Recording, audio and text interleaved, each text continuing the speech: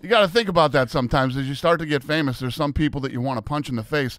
Who's worth the money and who's not? Yeah, that's a good point. But you don't pay anyone, right? That's what I heard. Yeah, that's what I heard too. How, like, you got to be tired of that. I mean, I guess I don't give a shit. I guess Listen, it's good. You knew it was coming because the more successful you get, the more you got to pay everyone. If I was no, that's not even it. The problem is that we don't tell anybody what we pay everybody. Got it. That's what drives everybody crazy. Yeah, that does. Yeah, I drives them fucking crazy. They want to know so bad.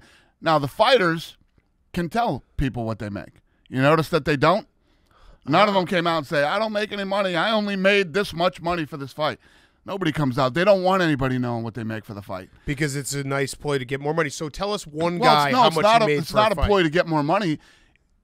When your numbers come out publicly, it's a shit show, man. Everybody's hitting you up for money. You know? True. Now all these people think that you know, these guys don't get paid, they don't make any money, so nobody's going to be trying to borrow any money off you. So what do you pay one of your fight? Give us one fight. Give us one pay-per-view. So last night, you know this kid Bojack? Yeah. The boxer, yes. Right? You know him? Yeah. He's a former world champion. Yes. He's fighting tomorrow. He's fighting this weekend, I guess, in the Middle East, and he's making $75,000. Okay. Right? How do I do this? A guy who isn't even he's on the prelims. Never been a world champion.